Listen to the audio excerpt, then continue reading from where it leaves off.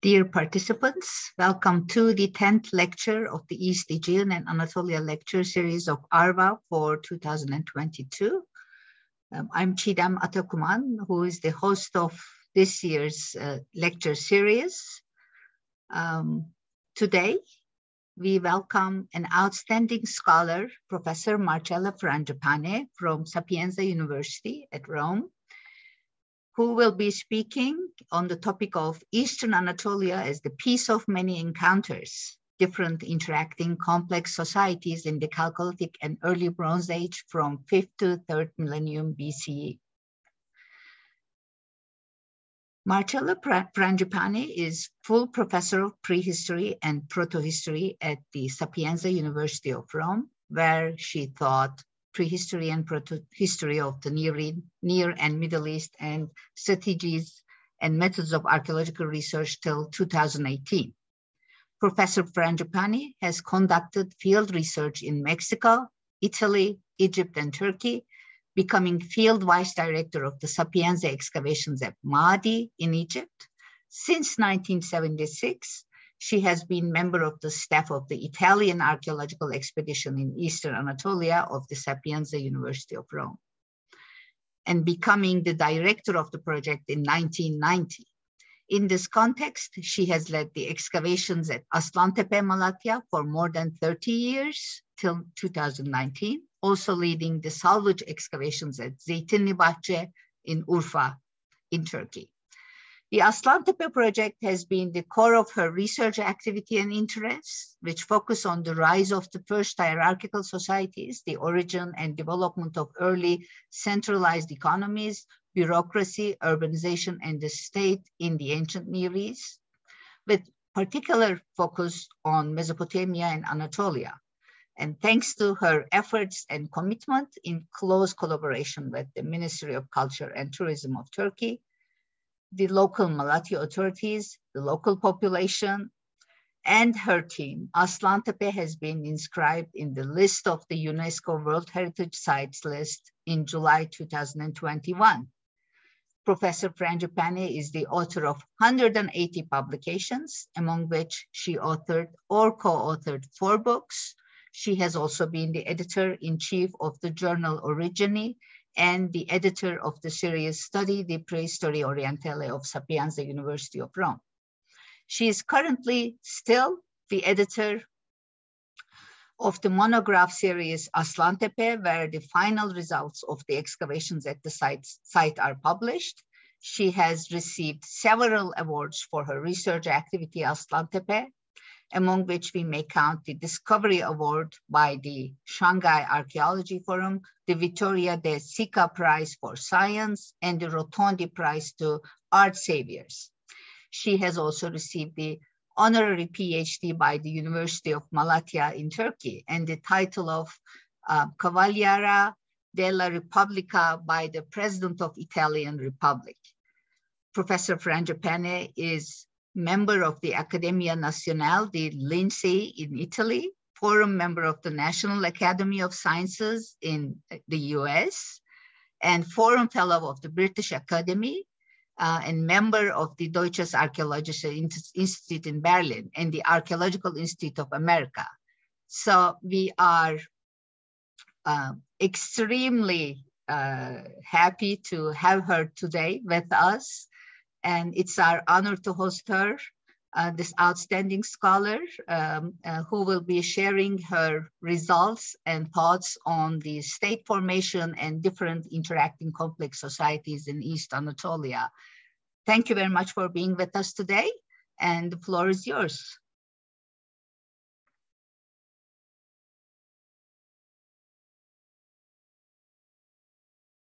Yes. Thank you. Can you hear me now? Yes, okay.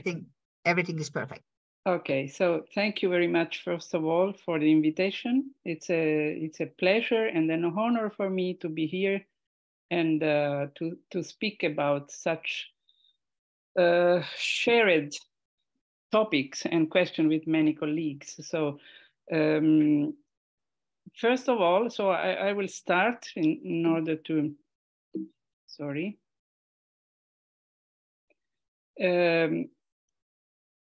first of all, I want to say that, of course, the concept of Eastern Anatolia may appear as a kind of strange unity because it's not a unity. There are a lot of different regions with different histories and different pathways. But at the same time, I think the term is understandable because as in the case of the Near East, is the same. So why we call Near East? So there are a lot of different regions, but the connection between the regions that are part of this general cultural unit are more closer than with the other regions outside this area. And the same is for Eastern Anatolia. What I'll try to show very briefly, of course, in a very running across millennia, is why we can speak about Eastern Anatolia or Southeastern Anatolia. So which are the foundation of this cultural unit, of course, in the sense I have just explained it. So for this reason, I will start from the beginning. I will start with the early period, so from the late Neolithic, because in those regions we have, in those periods, we have the roots of what we can see later. And so this is just a very schematic picture of the many different cultural areas in the Neolithic and early Chalcolithic and also in later periods, but that at the same time they compose a kind, I can say, of unit. So the great change we are going to show in this lecture are two main transitional periods. Well, three, in fact. One is in the 5th millennium BC, when the egalitarian Halaf society that covered large part of the Eastern Anatolian regions underwent a big change in the encounter with Southern Mesopotamian Ubaid culture. So there is a big, deep change, also structural and organizational change in this society, that thanks to the presence of the Halaf homogeneous culture, this change was spread all over this region. And the second is what happened in the 4th millennium BC, when Southeastern Anatolia particularly was affected by the phenomenon of the so-called Uruk expansion. And we try to see or to reflect on what we mean when we say Uruk expansion. So, and then we will, in the last part of the lecture, we'll go on with another big change that is in the transition between the 4th and 3rd millennium BC. So the first point is what was this Halaf-Ubaid transition? This was a case, very interesting case, in my opinion, of integration and hybridization of different societies, very different in terms of organizational pattern, in terms of economy, in terms of political organization, and so on, that hybridizing produced a new hybrid culture. So this just to give an idea to people who maybe are not familiar with Eastern Anatolia. The Southeastern Anatolia was, and larger area also in the mountains were affected by this kind of homogenization we had with the Halaf culture. That this culture was a kind of, we can say, community-based societies, in the sense that community, so the communities are more important in the general management of all the activities, economic activities, political organization, and so on, than the individual families, in my opinion. This is, of course, an interpretation, because according to the settlement pattern and to the way this society were organized, and to another important point, that is, they have collective storehouses where they put their harvest or their storage together without any elite or any real hierarchical differentiation. So these groups practice a different economic activity, subsistence activity, agriculture, hunting, pastoralism, and they also their iconography in the pottery, for example, in the painting, show this kind of community feeling. The pottery is very, very well decorated. It's a kind of specialized pottery, but not specialized by categories of specialized artisans, but probably was done inside the different groups and families. But most of all, this was, in my opinion, again, is a kind of identity expression. So these motifs had a social meaning. And this culture spread all over the southeastern Anatolia, but also towards the Zagros and the central Mesopotamia. It was in the beginning of 5th millennium or end of 4th that the impact from the Ubaid culture that was expressed and reflected in many changes in the Halaf sites or earlier Halaf sites, that we see this change that I spoke about at the beginning. So these were very different societies. So the Ubaid societies was, in my opinion, hierarchical from the beginning of the occupation of the alluvial plain in lower Mesopotamia. They were based on large families. So the kind of organization was completely different from the Halaf communities.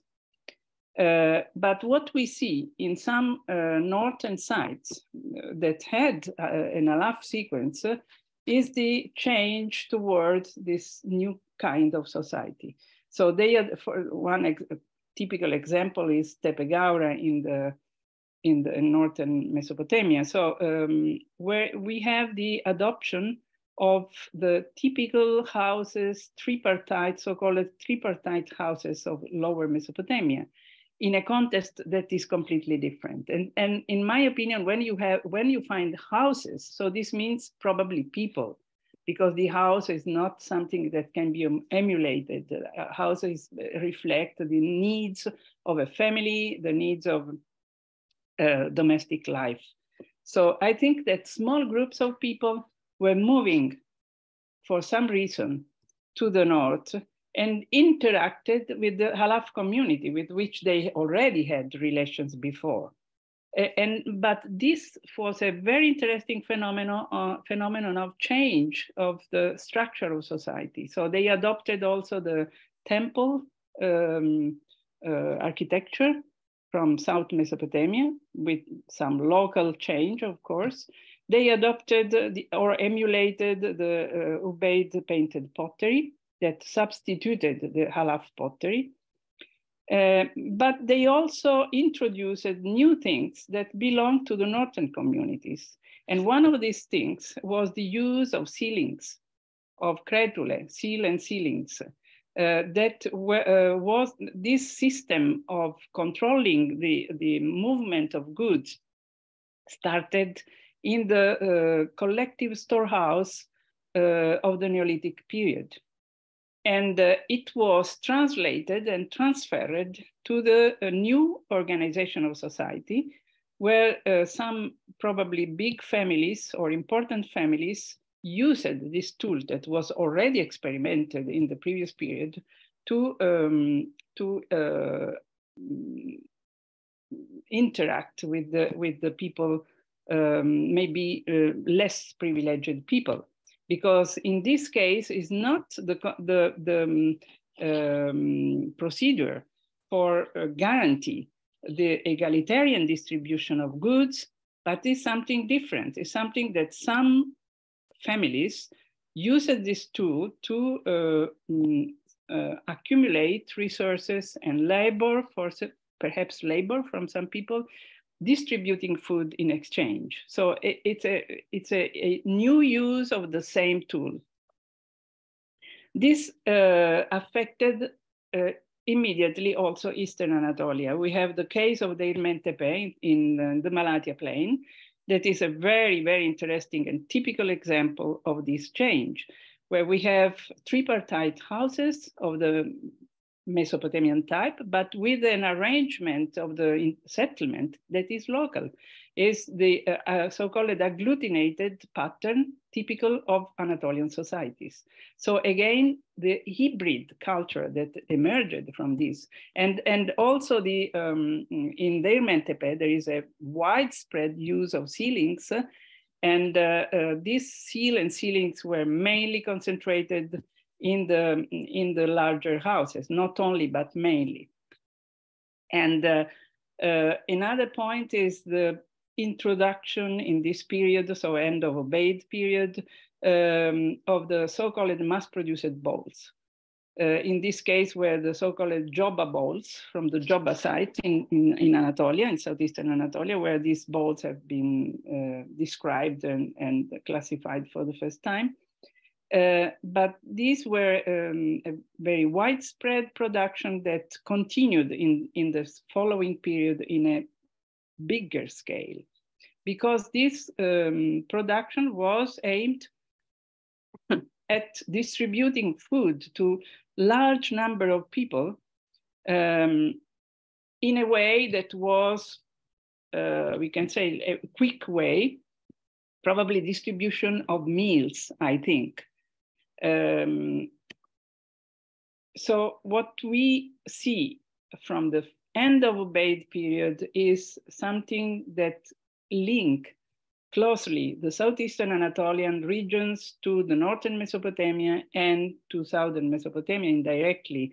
So it's the foundation of what we call Greater Mesopotamia. So the Mesopotamia extended to the peripheries, also to the mountain peripheries of Taurus Mountains and Zagros Mountains. So what happened? Why this homogenization of these different societies into one new type of society? I don't think it is an emulation, because they were completely different society, and there is no reason that one or the leader of Alaf had to emulate the leader of Ubaid. And it is not trade. This is clear, because even the pottery was always locally made. When they made analysis, pottery analysis, there is no indication of real trade as a reason for doing this. So probably some group of people from lower Mesopotamia had some needs to move. We don't know why. This is a problem that must be studied more. And arriving in the north, they interacted with very different societies, the Alaf society, that probably were undergoing a structural crisis because of the demographic reason. So we have indication of a continuous expansion in the number of Alaf sites, and in the occupied region of the Alaf sites that became bigger and bigger. And so probably this kind of egalitarian organization was not the most suitable one to face with the problem of the complexity. So probably the contact with the Ubaid people organized hierarchically and in a different way gave new input to a change toward a more organized, more hierarchical society. So what we have is a real hybrid, multicultural society. So on this basis, this continuous interaction with Mesopotamia in the 4th millennium BC also continued. But probably the reasons for this interaction changed. I think they were more political reasons, of course, cultural continued the cultural interaction, but also economic interaction and emulation in this case. Because the leaders of the northern societies probably, on the basis of the already shared cultural background with the southern society and the similarity in their socio-political structure, emulated many aspects of the southern culture and society. Again, what we have in this period are connection with the whole Mesopotamian world, but in the late Chalcolithic, the first half of the 4th millennium, what we see in Anatolia, in Eastern Anatolia and Southeastern Anatolia, is the differentiation, cultural differentiation, and also probably organizational differentiation from different sub-regions.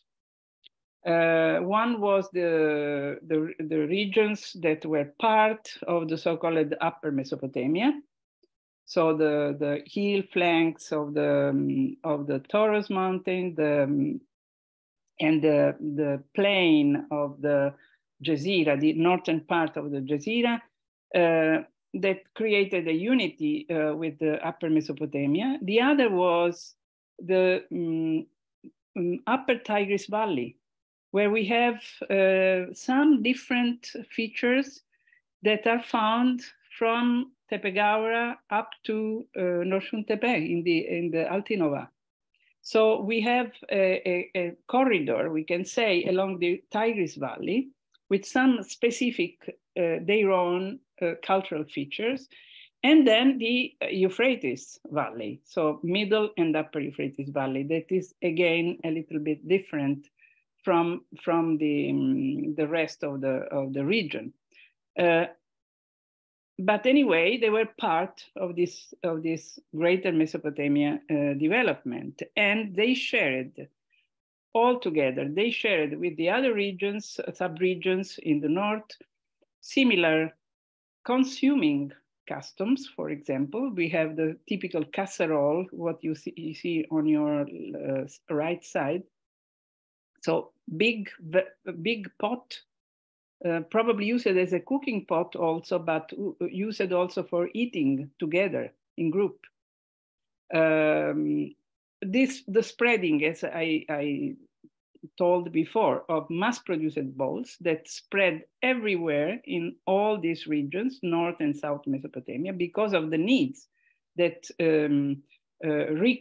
required this kind of production. With technological development of different type in different sub-regions. So, and also some partly mixed together. So we have bowls made on the slow wheel. We have bowls made by hand, and then so-called flint scraped. And we have also the beginning of the fast wheel at the end of this period. And of course, the so-called bevel rim bowls that are a typical southern Mesopotamian product that spread also in the north, not everywhere, but in many sites.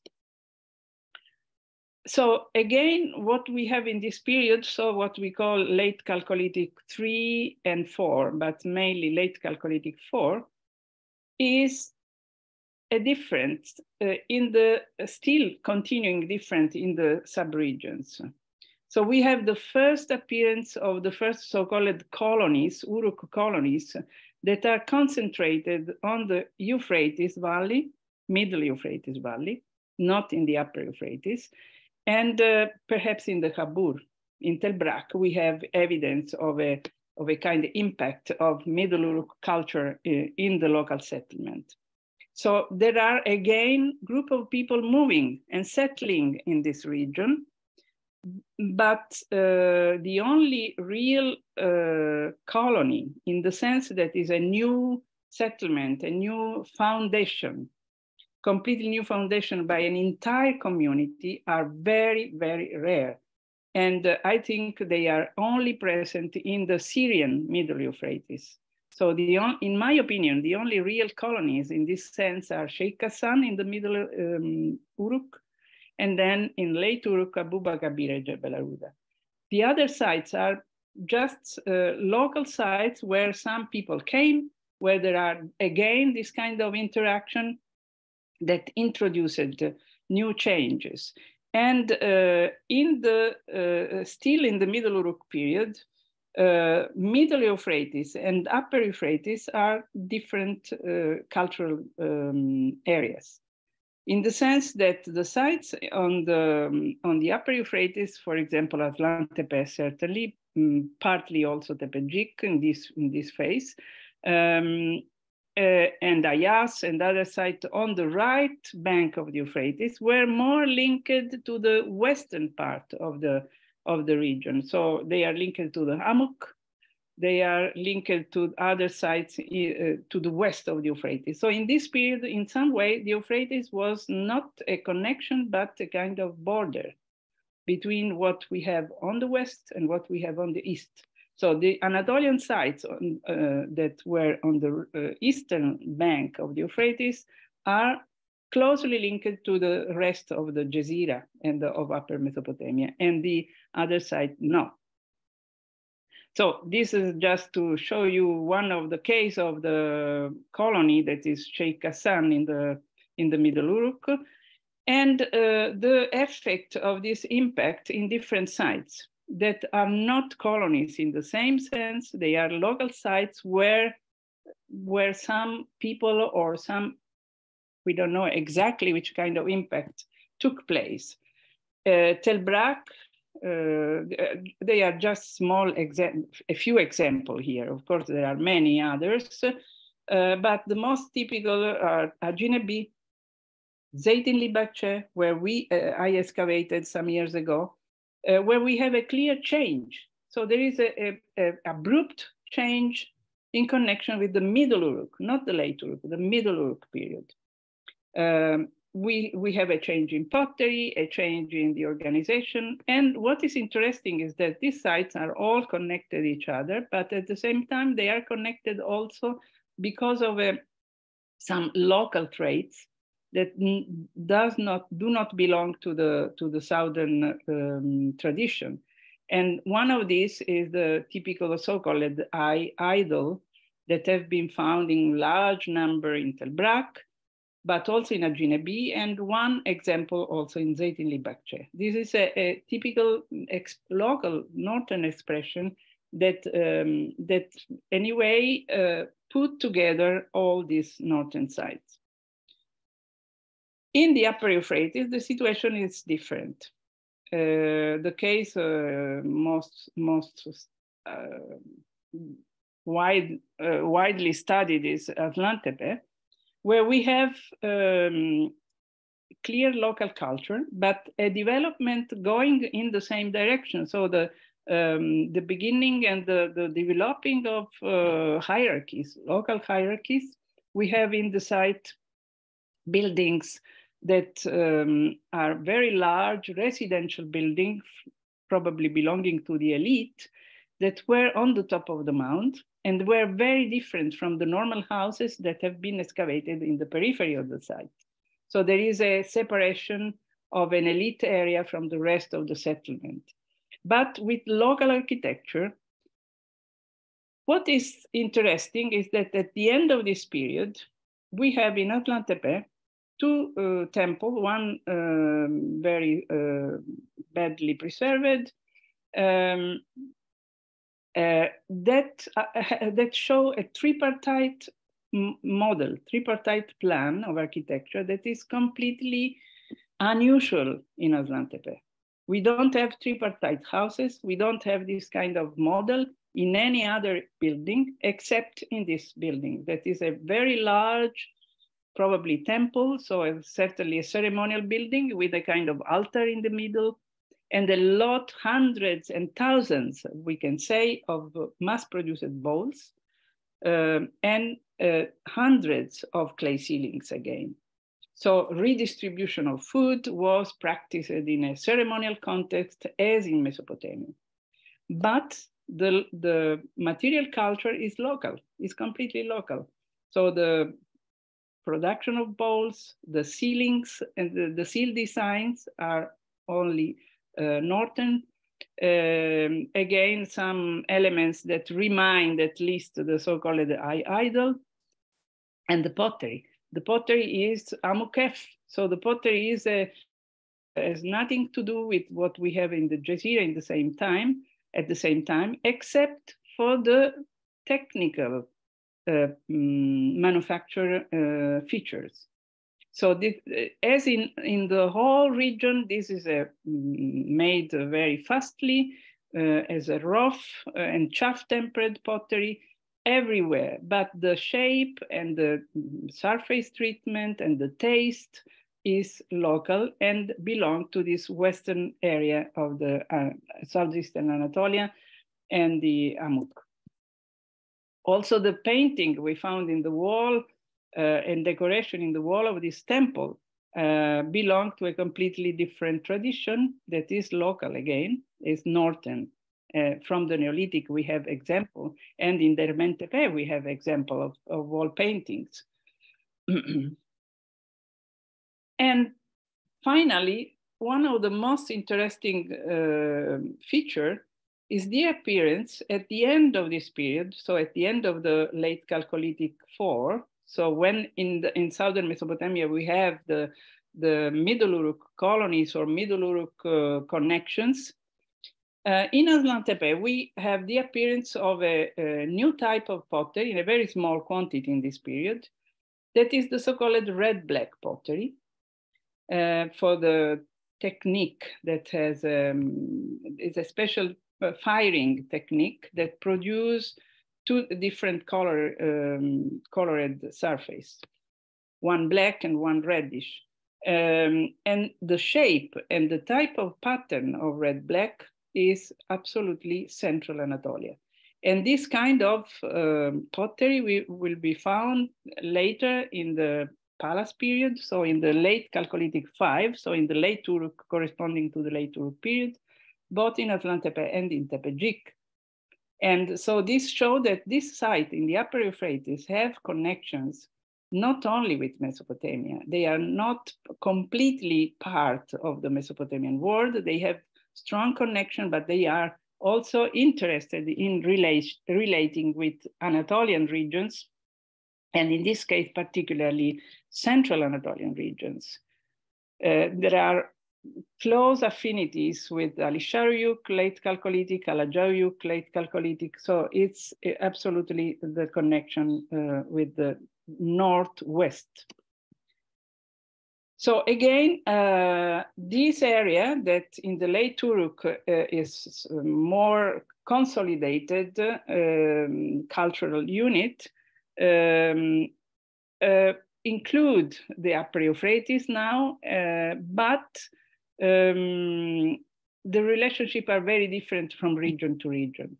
So probably you know that many scholars have proposed a model of a trade relationship, so the so-called world system theory, in which was trade the main reason to settle in the north. But I don't believe in this, in fact, in this period. I think, of course, when these people were living in this region, they were trading also, this is obvious, but this was not the prevailing reason.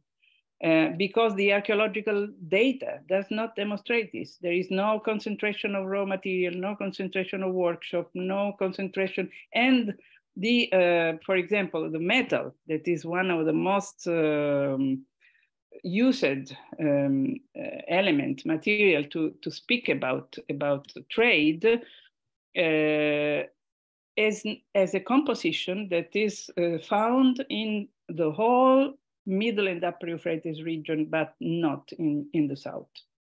So it's not the same metal going to the south.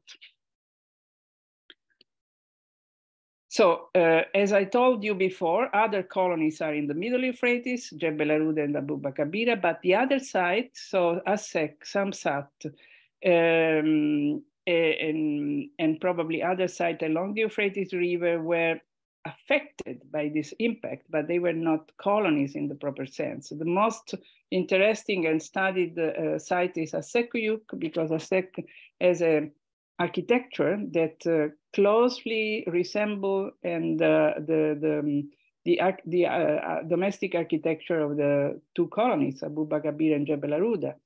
But at the same time, it's a very small site. It's surrounded by wall as the other colonies, but is settled in a local settlement. And moreover, the study of the pottery that has been done on this site by Barbara Elving and other scholars show clearly that the pottery is not totally Uruk pottery, as in the Jebel Arud and Abu Bakabira. So it's an elaboration of the Uruk material. So again, Aslan Tepe is the most different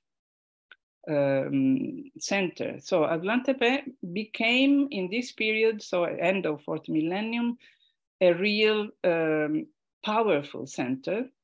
I call it an early state society, because there are a very sophisticated, centralized political and economic system, as in Mesopotamia, but with their own local elaboration. So they have storage, for example, the form of central storage, but the vessels and the type of storage is completely different from the south.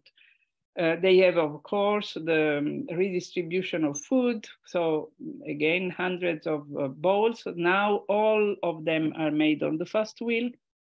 And also the glyptics and the administrative material is different, because of course, the system is similar, because it came from the same development, the same kind of development, the same kind of society and centralized society. But we don't have almost, well, we have, but very, very few number of cylinder seals in comparison with the stamp seals that are much, much more numerous.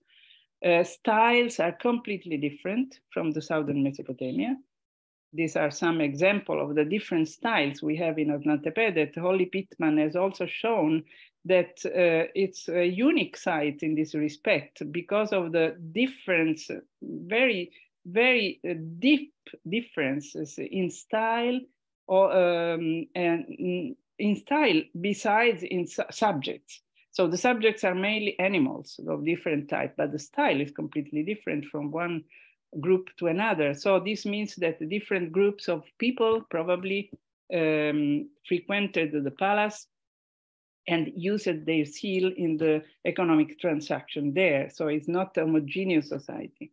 And also from the point of view of iconography of power, we can say there are big differences between southern Mesopotamia and northern Mesopotamia and Aslan Tepe most of all. So in southern Mesopotamia, we have repeated the element of the temple, the so-called king priest in front of the temple, people bringing offering to the temple.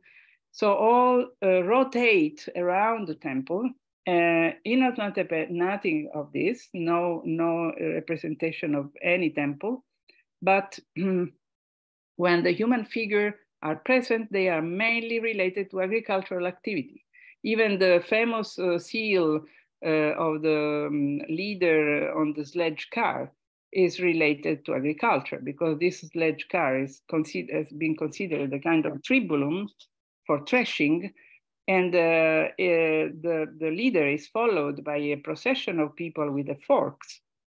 So it's all linked to agricultural activity as the most important sphere of action of the power, of the central power.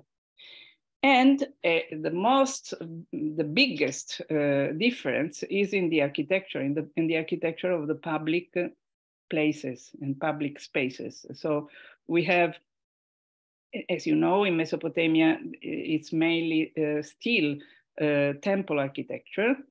Even in Uruk, where the Eanna area is so big that it's 6 hectares, but they are big buildings, but separated, isolated one from the other, and they are mainly tripartite, and they are mainly temple in the temple, according to the temple model standard. In Aslan Tepe, it's a completely different pattern of a public area. So we have, this is why I call it the first example we know of a palace, because the buildings are agglutinated into one single complex. There are many different buildings with different functions, all linked together in a complex that is exactly similar, if not identical, because from a formal point of view, is not the same plan as the palace of the 3rd millennium BC.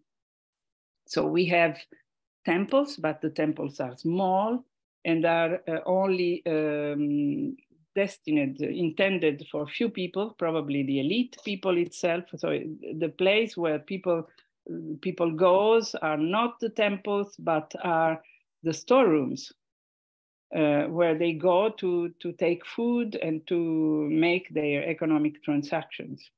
And on the backside of this public area, we have the elite residences, as in the previous period, in the same area as in the previous period, that are linked to the public area. There are also doors connecting the residences with the public, one of the public buildings. So it's like a palace with residential area and public area, economic area, administrative area, religious area, and so on. The most interesting building found in the last decade is the so-called audience building, because this is a very special building. It's first of all, these buildings are all bipartite, not tripartite. But anyway, the building is very impressively monumental because the walls are 1 meter 80 centimeters thick, almost 2 meters thick. So this means that the building should have been very high. And we have proof that there was a second floor, a second story. But it is organized in this way. So normal people do not enter the building as it was in the temple before. They remain outside in a courtyard, and they were probably received by a person in authority who received them in this platform that you see marked with the yellow sign. And there are 2 small platform, basement, very low, where probably, I don't know, but it's just an interpretation, where the standing point for people who goes to be received. They don't have to go beyond this line, this point. So the platform, we have called it the throne platform because it is very similar to another platform of this type with the 3 steps also in later period in the Mari Palace. That is called the throne room, but also because we found on this platform wood material that is a very high quality wood, juniper wood, and they were small in size. So they were not beams collapsed from the roof, but they were probably a furniture and probably a seat, something where this person was sitting, receiving people. The temple, as I told you, they are small and they are reserved, intended only for few people. The people remain outside and look at the ceremonies from the windows, while the activity was made in in the storehouse and in the storeroom. Again, the pottery is very interesting because we have a very few Uruk-like vessels, but very few. We have altogether 5 or 6 vessels in total. But the majority are Uruk influenced. So we have the servants' lip decoration, they are well made, they are light colored. And interestingly, they also made this so-called fruit stands, these high stemmed bowls in this light colored pottery that is in some way an imitation of the Central Anatolian high stemmed bowl found in red blackware. And red blackware in this period is even more widespread than before. In the Aslantepe Palace, it is about 10–15% of the total repertoire. So it's quite a number of vessels, not only a rarity. So the connection with Central Anatolia and who were the people? So were people from Central Anatolia? I don't think so.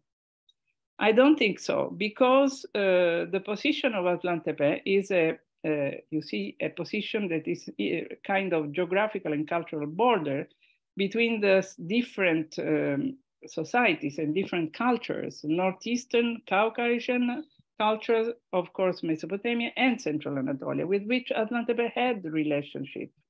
And the peculiarity is also that Aslantepe has no real urbanization phenomenon. It's a powerful center, but small. So it's like a castle, like a public place where, while people were even less than in the previous period. So the majority of people probably lived around the site in the plain. So an important aspect is metallurgy, because metallurgy is an indication of the contacts and relationship with these different groups moving around, I think, in the mountains of Eastern and Northeastern Anatolia and North Central Anatolia. So probably they were pastoralist people moving in the mountains and acting at least economically with the palace.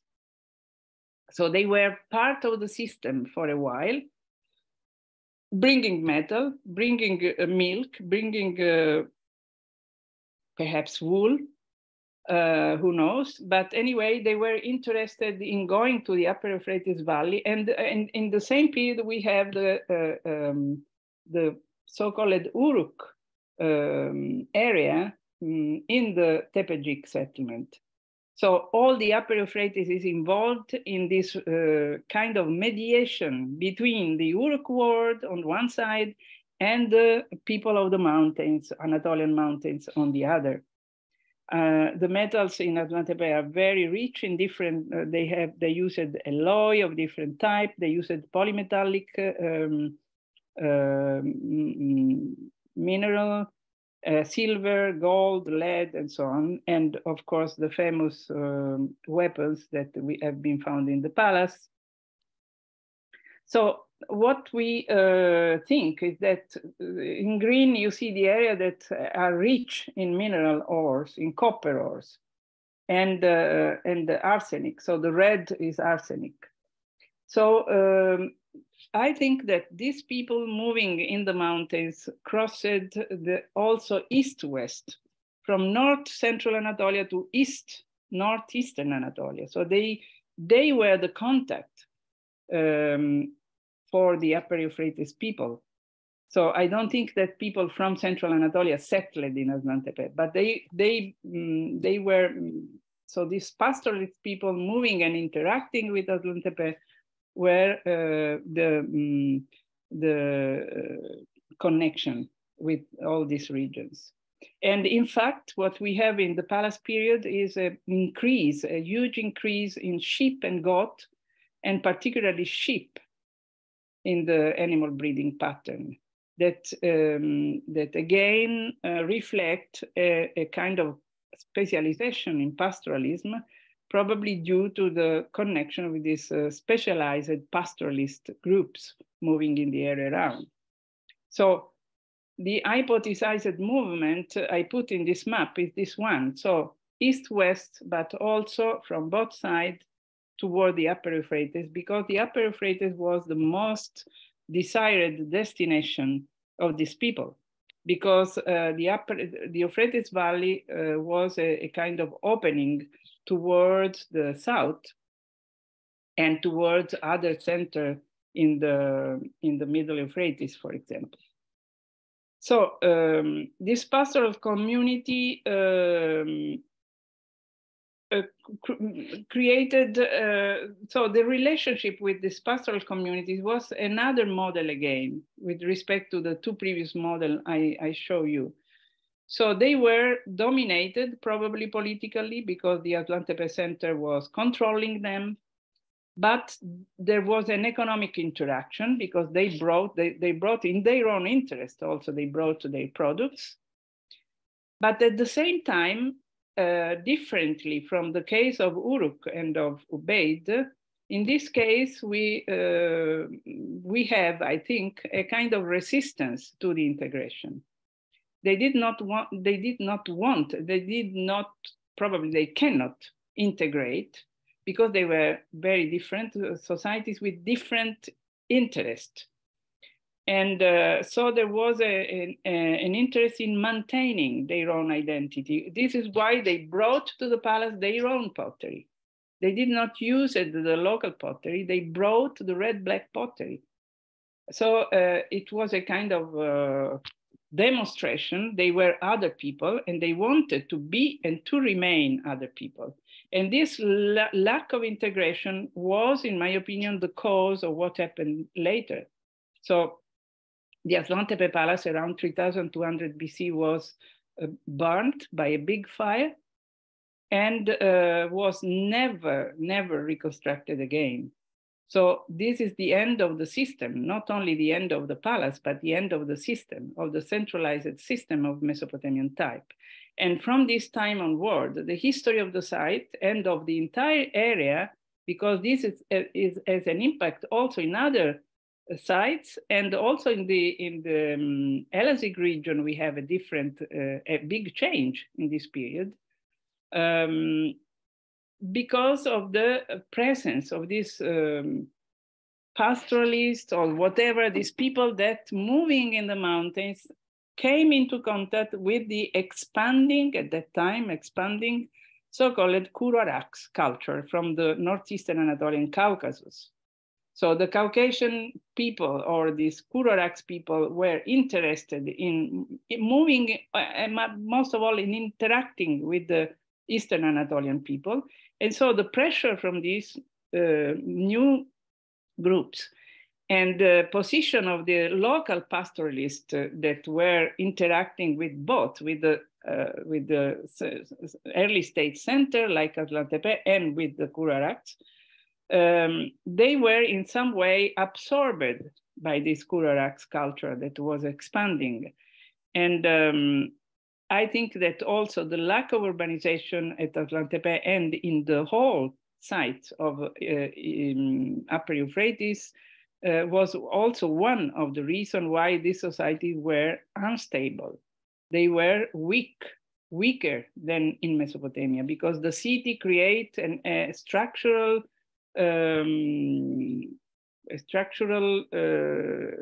solid society with strong relationship that cannot be overturned, because the specialization that creates the urban society, the urban structure, is something that creates also stability, because people cannot change easily, at least.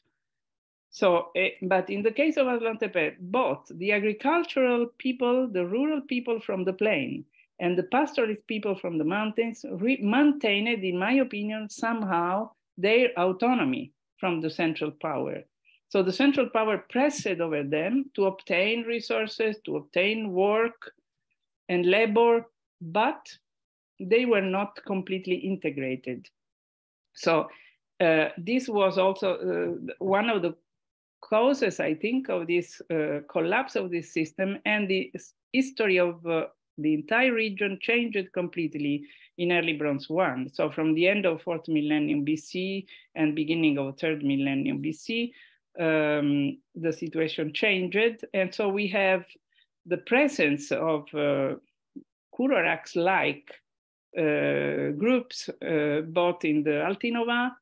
You see here Noshun Tepe that has these houses with post hall that are very, very similar to the Georgian sites. The same pottery, with very similar, also in the shape are similar, not only the technique. So the technique was adopted from Central Anatolia. So it's the same technique of red-black ware in this area. Because the Kuroraks pottery in the early phases was not black, was brown, but not red-black. So they connect, this is also another testimony, I think, another proof of the connection along the mountains of all these groups of mobile people.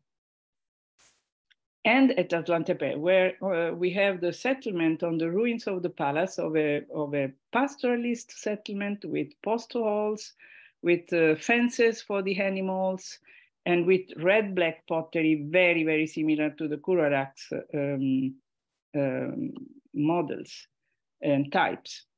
In the case of Aslantepe, we have found on the top of the mound, also this is also interesting, we found a big building, the only building made of mud bricks, that is quite big, was a kind of, we can say public, in the sense that it's a place where probably people were received, where the pastoralist chiefs interacted with their population or with other people, we don't know. In this area, we found in this room a kind of storage area full of vessels, and there was a fence here separating the upper open area from a unique isolated hut, bigger, larger than the others, that I think was the chief hut. The pottery is completely black, except for few examples, like the ones you see there, that are only found in the public building, so in this communal building. So they're probably the result of the interaction with the local people from the plain. And it is clear the connection at least in the technique and in the manufacture and aesthetic taste with the previous Central Anatolian late Chalcolithic pottery. But now the shapes, the repertoire of shapes has changed. There are, it's more, in the case of the palace, they were mainly service pot. So they were cups, they were jugs, they were high-stemmed bowls, but in the later period, in the village of the Kuroraks-like people, we have storage vessels, we have jars, we have all kinds of vessels, of course, that are needed in the normal domestic life. And metallurgy, again, is very, very similar to the previous one. So this is the confirmation that metals were probably brought by the pastoralist, also in the palace period. So they were the same kind of spearheads, the same kind, and new type of jewelry appear, this with the spiral, double spiral pin. And you see here the comparison between the 6A, also in the silver inlay, exactly the same technique, and also the composition. The composition is absolutely the same. So, and the connection with the Caucasian area and with the North Central Anatolian area, with Kistepe, for example. The analysis of metals show that the metal of Aslantepe, so both in the 6A period, so in the late Chalcolithic 5 and in the early Bronze 1, comes from the north and northeast. So from different sources in the north of Anatolia. And the same from the so-called royal tomb. I am going quickly because the time is going. where we have a lot of jewelry, silver, some gold, and a lot of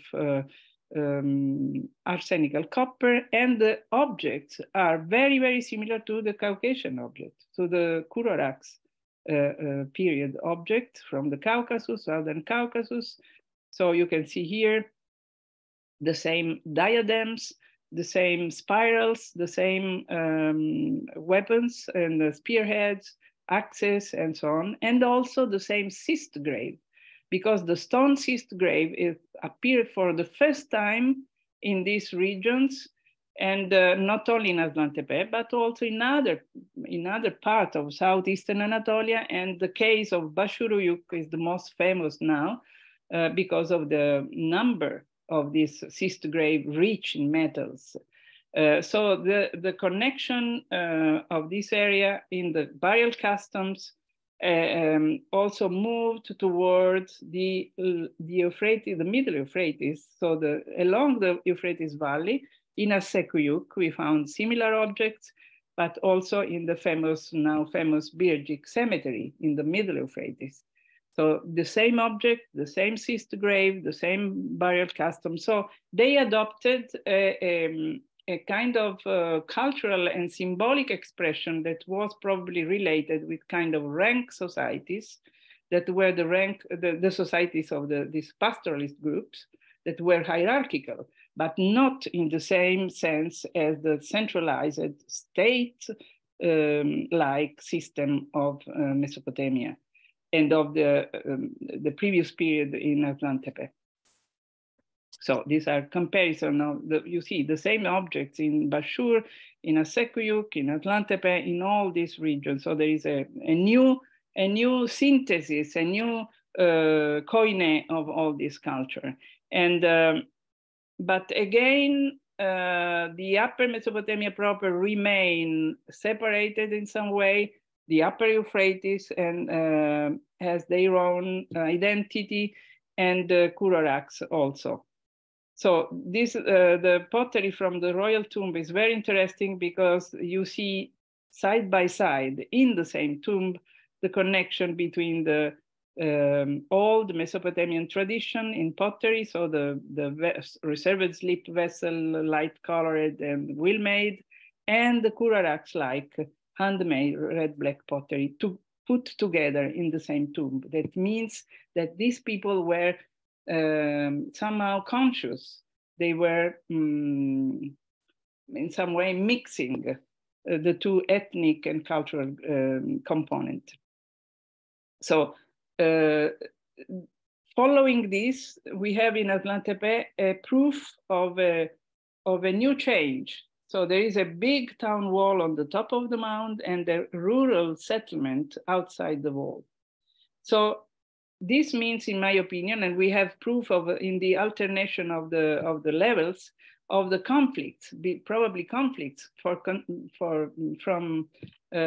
between the rural component in the plain, so agriculturalists in the plain and pastoralists in the mountains that were contending the site. So there is a long period of instability in Aslan Tepe, but also in the region, I think, in the entire region. So this relationship between pastoralists and agriculturalists, Anatolian Kuro-Arax and Mesopotamian tradition were somehow mixing, but also conflicting, because there were never been a real integration. As I told at the beginning, is not the same case of the Ubaid or the Uruk phenomenon. It's a completely different results. And so, in fact, we have a new development of a so-called post-Uruk culture along the Euphrates, upper and middle Euphrates. Now we have new links between Altinova, Aslan Tepe, and middle Euphrates. So all the area is connected again by this post-Uruk production. So there are memory of the old time, and they are resuming this tradition. Just to conclude, I want to show you a completely different situation between what we have seen in the upper Euphrates, Aslan Tepe is the case, the most clear case. But in the Middle Euphrates, the situation is different because they did not receive the same impact from the Kuraraks or from the pastoralist people. So we have a change in the burial customs. You have seen, probably they adopted new system, new type of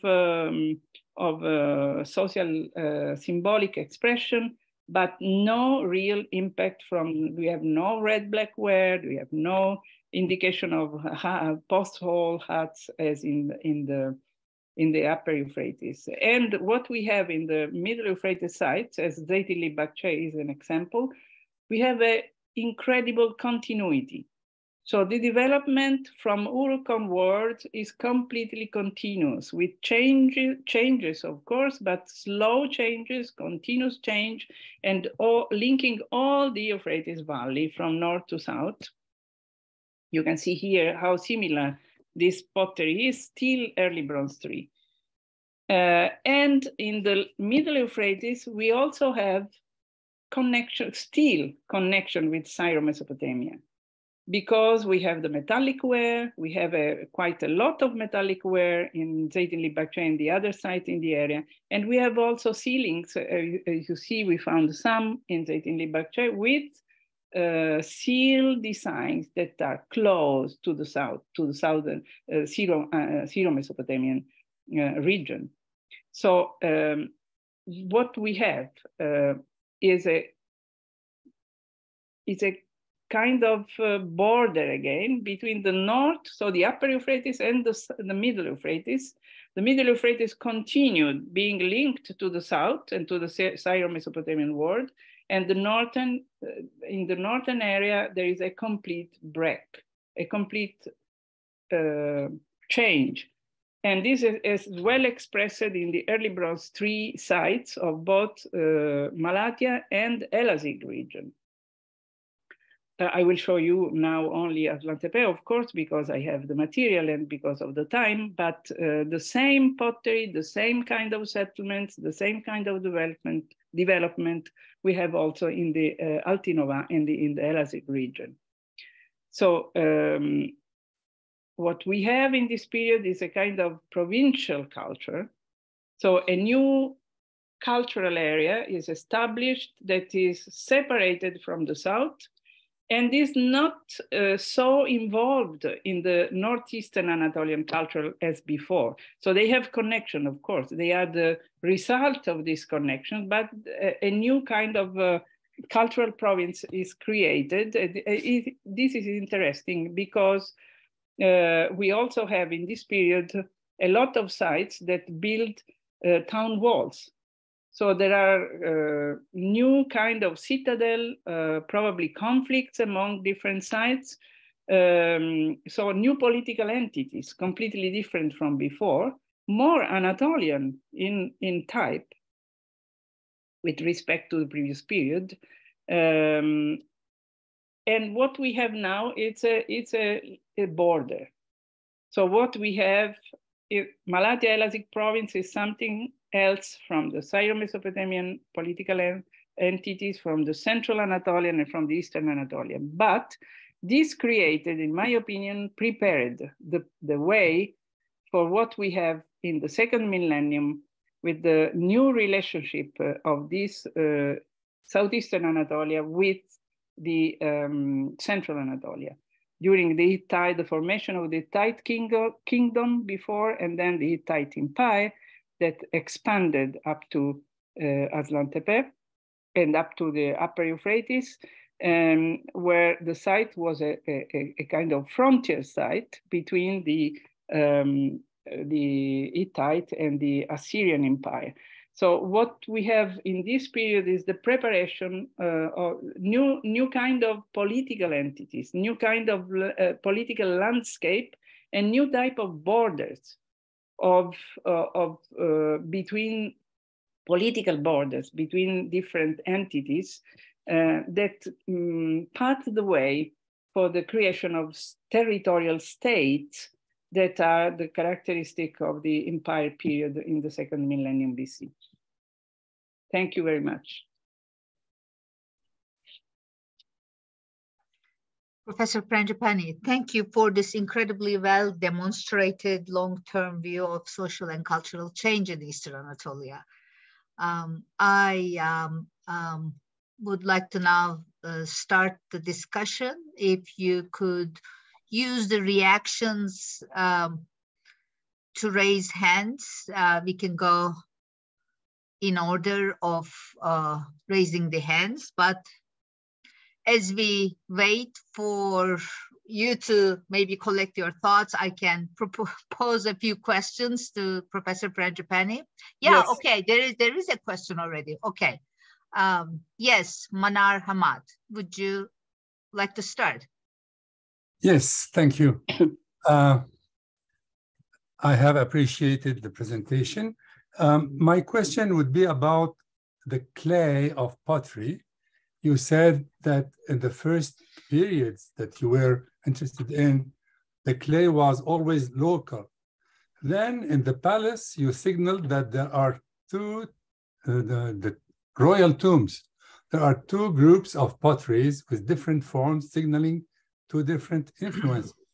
In this case, is the clay local with foreign forms, or is the clay coming from elsewhere?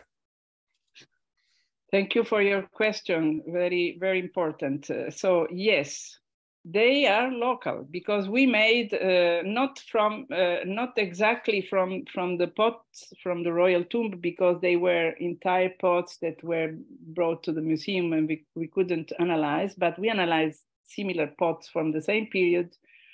And the result is very interesting because the red-black ware used, people manufacturing the red-black ware used different sources, but from the same Malatya region. So we have they use it for red-black ware, some clay sources from the south of the Malatya area, and for the wheel-made pottery from another source, but from the Malatya area. So they are not import, they are different people. This is why we think, and also Giulio Palumbi, who has worked on these materials, has also stated, and I agree completely with him, that these people coming to Atlantepe were not coming from the Georgia or from Armenia or from the Kuraraks regions, but they were local people, local pastoralists, moving in the mountains and being part of the so-called Kuraraks family. But they were, so this is, of course, this entailed the problem of what is Kuraraks. It's not one single people, one single political entity, but it's a cultural world. And of people living in the same way, having the similar patterns of subsistence economy, in my opinion, strongly based on pastoralism, not only, of course, but very strongly based also on pastoralism. And so these people were different people, but living in the area, not coming from far away.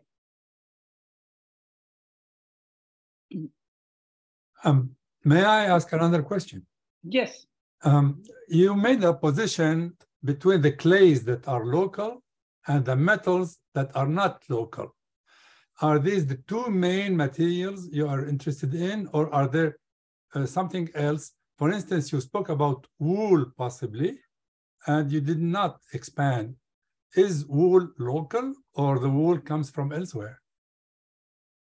Of course, we don't have wool preserved, so we don't know. We couldn't make, I suppose I make just an hypothesis that wool was also another product brought by the pastoralists, because usually it's important for textile production. But what we have for textile production in Atlantepe are indirect proofs. So we have spindle whorls that have been studied by some component of our team, that show that there were 2 different or 3 different types of spindle whorls that are suitable for different kind of textile. So for example, according to the weight, according to the size, according to the material. So we have spindle whorls made of stone, spindle whorls made of bone, of different size and so on. And so what these colleagues have shown, this is published. If you want, I can send you the publication. Some of these spindle whorls were probably used for wool because of the characteristic of the spindle whorl with respect to the kind of textile. But we don't have wool directly, so preserved, so we cannot say. Yes, one last question, if you allow me. Did you find kilns or places to work metal, fireplaces, I mean, fire traces? Okay, so this is again a very, very interesting question. We don't found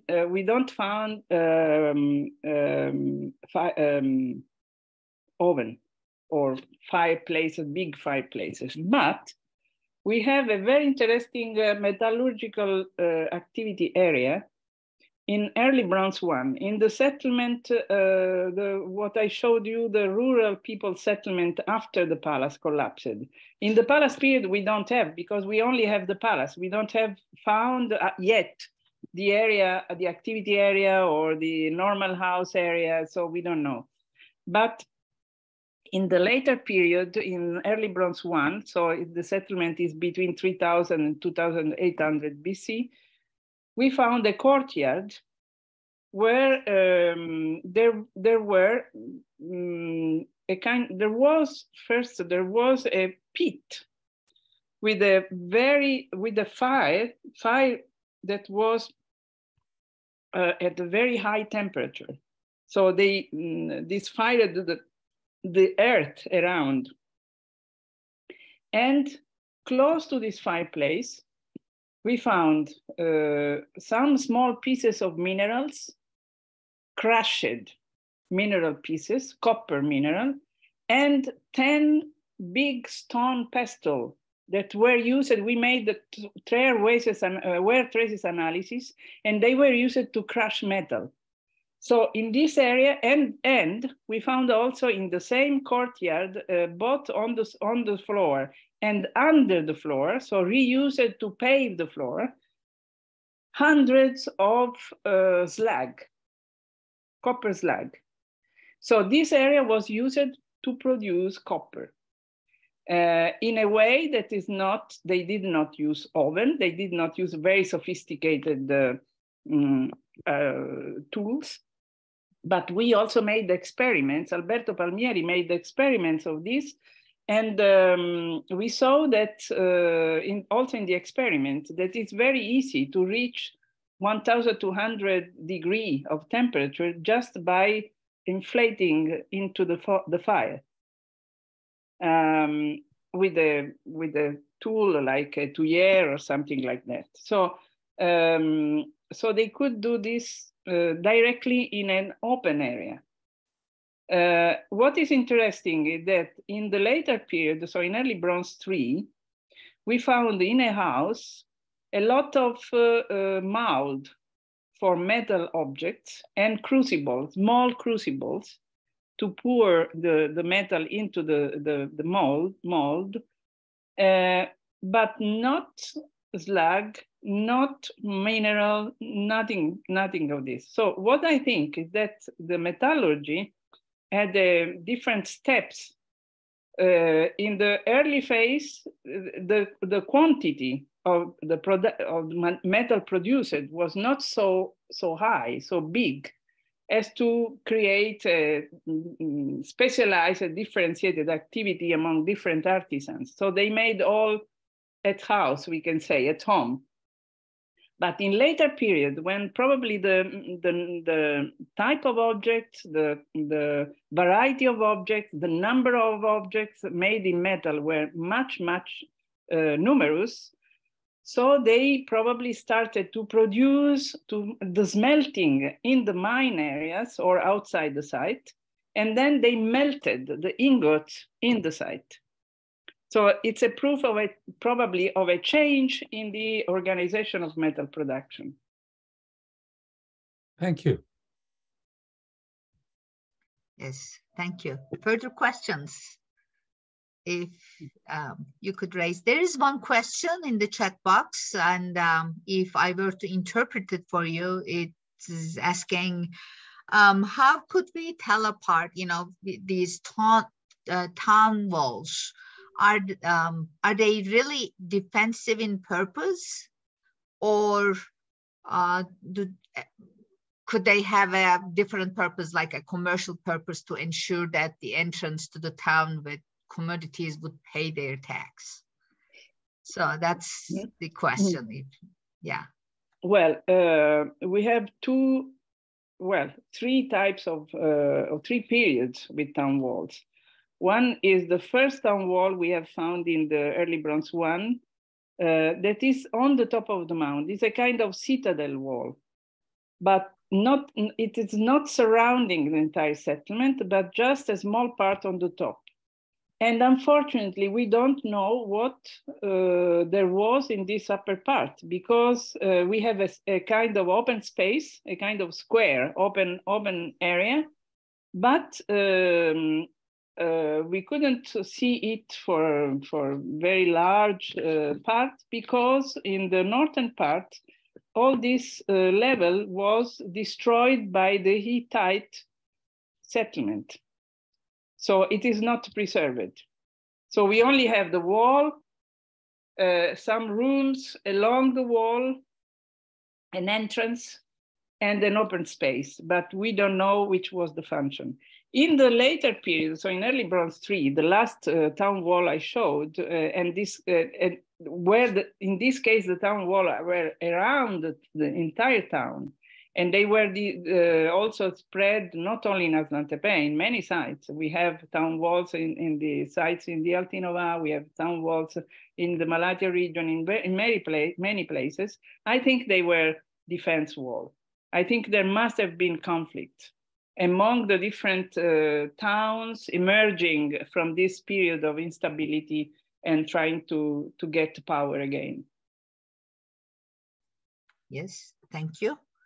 My question would be about a general comparison between Central Anatolia and East Anatolia. We have these sites that show similar characteristics from maybe the 5th millennium onwards or later 6th millennium, like Güvercin Kayası, Can Hasan, but then there's a different trajectory for the Central Anatolian or even the Aegean coast in comparison to the East Anatolian developments toward state or more hierarchical societies, emergence of centralization, let's say.